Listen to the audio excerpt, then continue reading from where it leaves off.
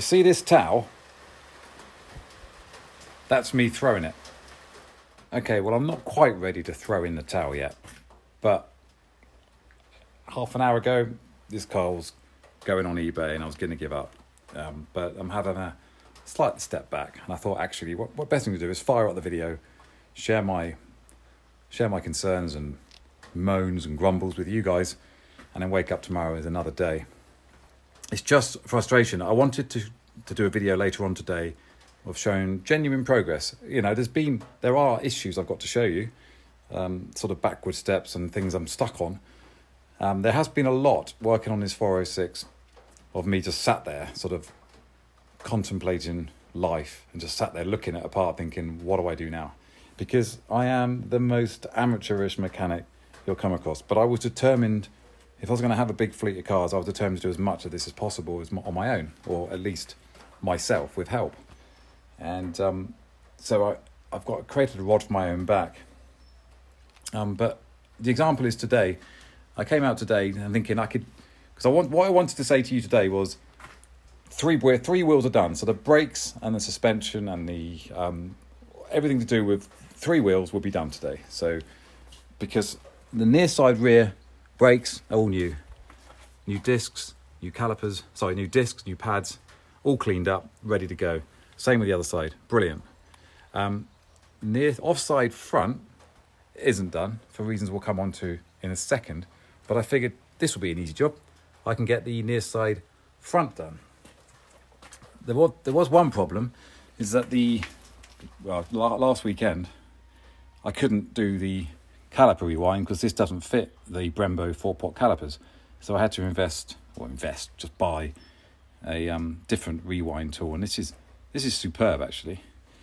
However, this is the front near side caliper.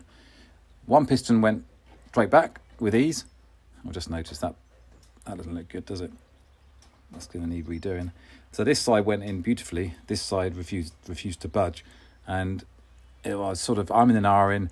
Obviously, this was hanging really, so it was hanging. Well, I had it in my hand. It was not attached to the car anymore. This one refused to go in. I'm sure someone's going to point out that needs replacing. So that's another little job.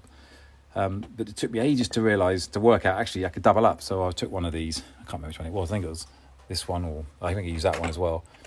So I sort of doubled up with this, and then it went back in. However, just as it had gone in, the brake pipe snapped, which is exactly what it's done on the other side. Although the other side was already snapped. Weirdly, this side has gone an hour ago, less than that. The other side already gone. So I've already got for the other side the new pipe. Obviously that's screwed in there, and this goes in the car.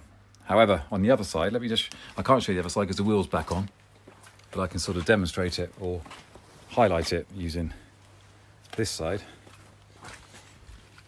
So obviously that sits in there, but on the other side, this refuses to budge. Everything I've tried, I've even got one of those flare nut spanners now, nothing will get this off. So I'm in two minds now, and I was desperately trying to avoid it happening on this side.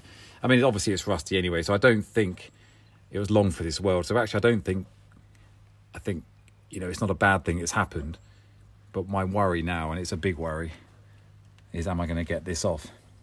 Because on the other side, I'm now contemplating doing the entire brake pipes through the engine bay. And that doesn't look like fun, because on the other side, I've come to the conclusion, and please forgive me, please forgive me, that's a Bryan Adams song. Please correct me, but I think the only way I'm going to do it now is to angle grinder this off and redo the whole thing. And obviously this clamp is part of the car, it's sort of welded to the car, so I really don't know what to do. And this is an example of when I get out of my depth, because I am the biggest amateur on YouTube, and I've got ideas above my station. It's disappointing though, because I wanted this wheel to be on today, and I wanted to say, look, we've got 3 wheels out of 4. As it has, we're on 2 wheels out of 4, which isn't the progress I wanted. So yes, so I'll put that down there for another day. I just want to do a little shout out for Ultra Grime.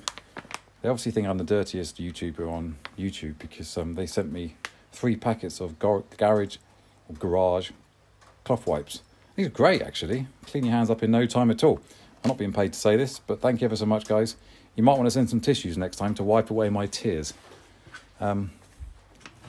Where are we? So yeah, 406, lack of progress and excuses, and a kind of guarantee that it's not going to be done by the 1st of August as planned, which is disappointing. An example of it really is this. I was feeling quite proud of myself, quite pleased with myself, because she's now got a new alternator, thanks to 2 YouTube channels, which I'll link to in the bottom, and also to the 406 Coupe Owners Club. I managed to take the old belt off, remove the air conditioning pump, which obviously sits, I mean, I keep saying obviously, but it's not obvious unless you know, is it? I managed to take, it's so wet, I'm not going to get under there. I've probably got some pictures I can overlay. You can just see the air conditioning pump there. So remove the air conditioning pump after having moved the pipes out of the way. Remove the old alternator. Yes, victory is mine, you bummer. Yes. And dropped a new alternator in. I think you can just about see the shiny new alternator there. And I was feeling very, very pleased with myself. There was a slight delay because I had to order a new belt. Because the 3 belts came up on Autodoc, and I'm sure experts or proper YouTubers would know instantly which belt to get, but because there were 3 different sizes, I wanted to take the old one off to realise that I need the 1600, which is now on it actually. The old one's not too bad. I mean, it makes sense to do it. There are some slight bits of wear in it, but it made sense to redo it. And it was going really, really well yesterday. The belt's back on. The tensioner, we put the tensioner back on. Just as we were tightening the top bolt on the tensioner, literally the last turn snapped. And now can't believe it, the actual bolt is actually stuck. Well, half the bolt, because it's snapped in half. Half the bolt is now in the clamp.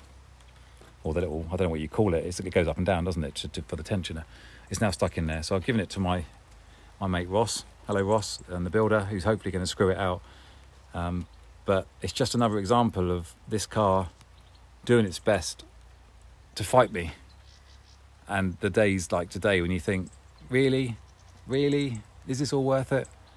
Of course it's worth it. And there's the pipe, by the way, which I'll need to consider if I'm going to redo it. I don't know.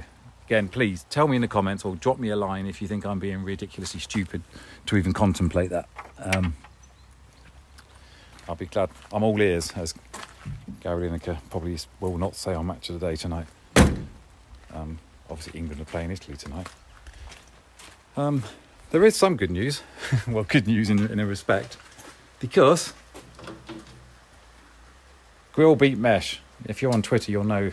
If you follow me on Twitter at Major Gav, or I don't know if it was PetrolBlog's account or whatever, but thank you, Ulrich, for suggesting the grill and where to get the grill. I managed to find one in Eastern Europe again. Most of my parts for the 406 seem to come from Eastern Europe.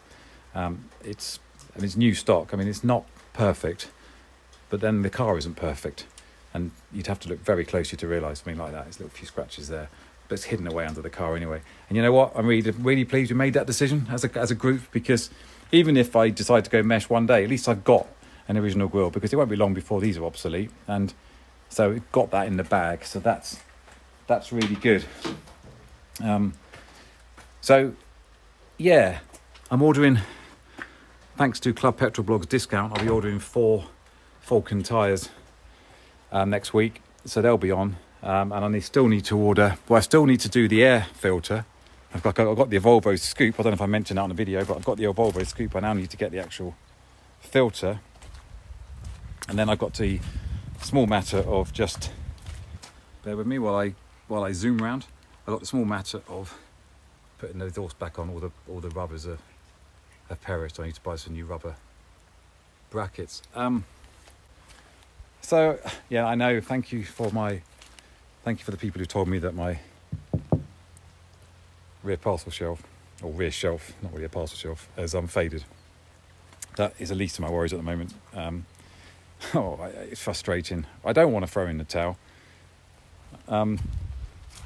But it can feel like a lonely place when you're in the middle of nowhere with no mobile reception, no Wi-Fi, and you sat here thinking, why am I doing this? And as I said, I made that decision a few months ago that I would just concentrate on this and just get this done. And it's taking too long. And I really apologise, because I know people would think this should be on the road by now.